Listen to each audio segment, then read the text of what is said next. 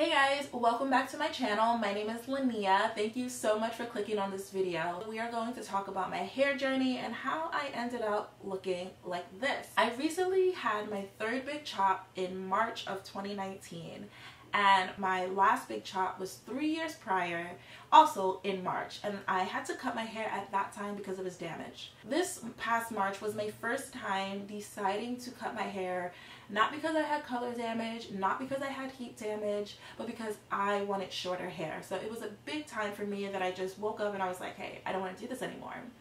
My hair was really long, really healthy. It was actually shoulder length curly, bra strap length straight, and I didn't want to deal anymore.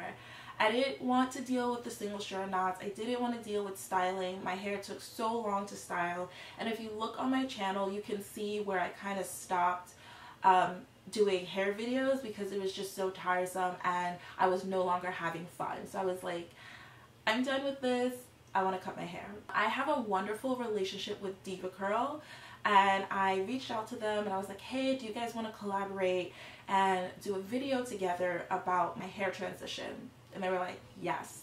So I went to the Diva Shawn salon in Broome Street, which is in Soho, and Candace, she was my stylist. She cut my hair. So what I told her was that I wanted it kind of like round and I wanted it fairly short because I just wanted a easier wash day. I wanted less hair. So she cut my hair.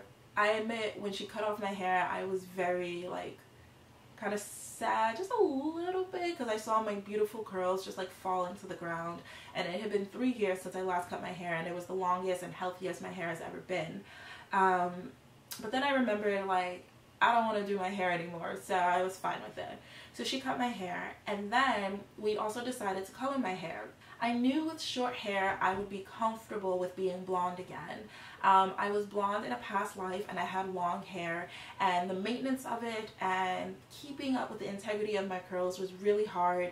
I switched stylists. That was a mistake, and it was just a horrible time trying to maintain length and health while I was blonde. So I told myself I would never be blonde again. So because I told myself that I would never be blonde, I decided to dye my hair black. I love how black hair looks on me, so I was like, this is no problem. I know how hard it is to get rid of black, but I'm never dyeing my hair again, so what does it matter? Fast forward to present time. After Candace cut my hair, we went to Annalise, also in the Broome Street location, and we decided that we were going to go blonde. I did let her know that I had black professional dye, but still black dye in my hair, but I hadn't dyed my hair in months, and we just cut off so much of my hair, so there's no way there could be black in my hair, right? Wrong.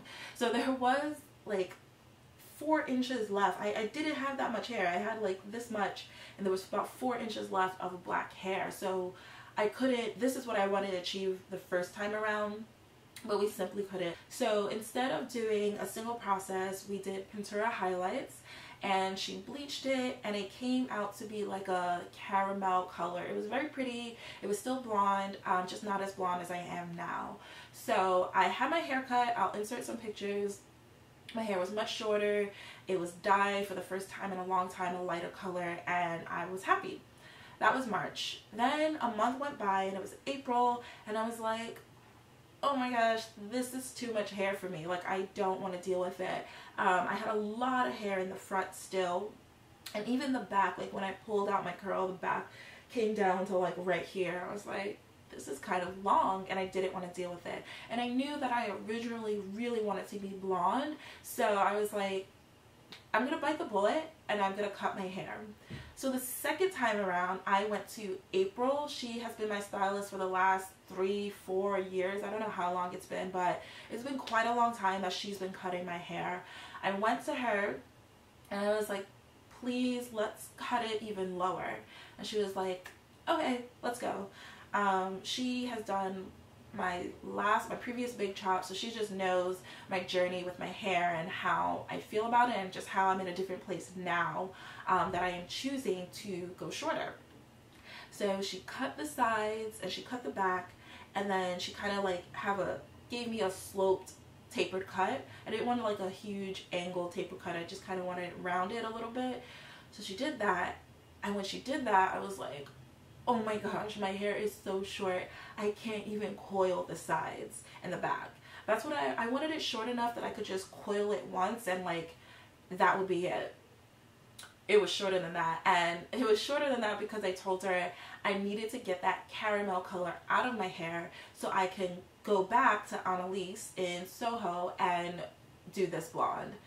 So there's no way around it. I had to really cut my hair short, and it was scary at first because anytime you do something drastically to your appearance, no matter how badly you want it to do that, you still have to adjust to how you now look and how you present yourself. So figuring out how to be feminine and what femininity means to me with short hair, it was a little process for me. So she cut my hair, that was all good and dandy, and then a week later I went to Annalise and we bleached my hair to get this look.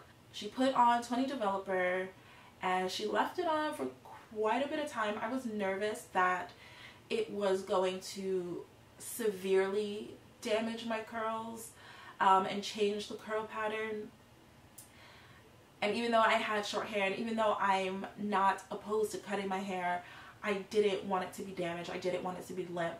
So I was a little nervous about how long she left it on. But we have to remember my hair was not virgin. Even though I cut it lower, it still had some gloss that we had put in previously. So that kind of affected it. So she put the bleach in, left it on for quite some time, rinsed it out, and then she put some color on it. I don't recall what color she put on it, but it gave me this like sandy blonde. It's not really platinum. It has some sand to it, which I like. This is how I got here.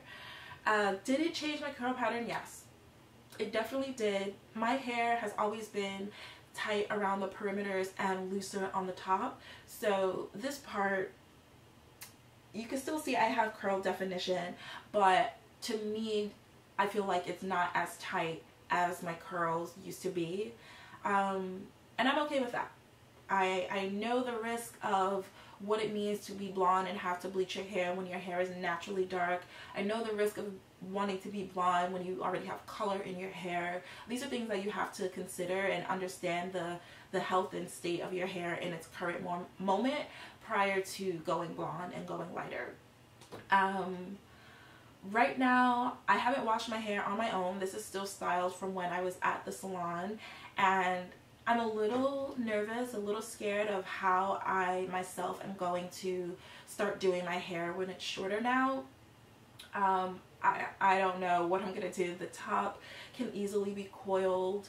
The sides are just really short, and the thing about having short hair that I don't like is when I sleep, my hair automatically, it like gets squished. Like, that's what happens. But when I had long hair, it didn't matter. I could just like pull it out and it'd be fine.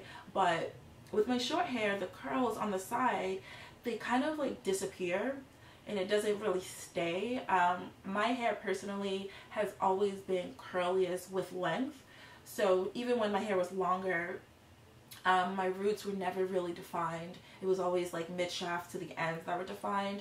So it's a little awkward stage that I'm going through when it comes to styling my hair and like keeping the shape. But I like it. I think it's fun. Am I going to stay blonde forever? I'm not too sure, honestly. It costs money, it costs time, and with my hair being so short, if I were to continue bleaching my hair, I would have to grow it out so she has room to do the bleach without frying my previous bleached hair. So that's going to be interesting, growing this out and seeing like the blonde and the brown, the deep brown together, and how that's going to work. But I'm just taking it one step at a time. I'm happy right now. This is what I wanted. This is something different. And I plan on keeping my hair short for quite some time. I'm not growing my hair out, you know, to be big and like lengthy. I want to enjoy short hair while I can. And maybe I'll try a different color. Maybe I'll go pink. Maybe I'll go blue. Maybe I've always wanted to do that Rihanna copper. So there's going to be changes while I can do it. Will I go shorter? Like, will I buzz it off? It's a possibility. I don't really know. but for right now I'm really happy, and I hope you guys stick around as I'm on this new journey and figuring out what products work for my hair now. I'm sure my porosity has changed, the way my hair texture is now has changed, and things may or may not work the same as I'm used to. So hope you guys stick around. Let me know if you're down for dyeing your hair, if you would cut your hair if it was really long. I mean, to me it's just hair, but let me know down below, and I'll see you in next week's video.